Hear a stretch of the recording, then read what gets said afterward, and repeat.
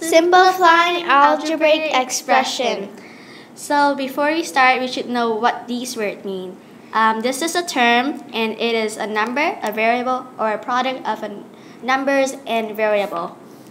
And this is a coefficient, a number that is multiplied by a variable. As you can see, both of these numbers are called a like term. Like terms are terms with the same variable raised to the same power. Coefficients do not have to be the same. Constants, numbers, are also like terms. Example problem. To simplify an algebraic expression that has like terms, combining like terms is like grouping similar objects. To combine like terms that have variables, add or subtract the coefficients.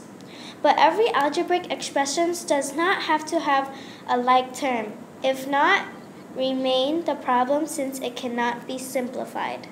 Common errors. A variable alone has a coefficient of its own, like x equals to 1x, but you are supposed to say only x.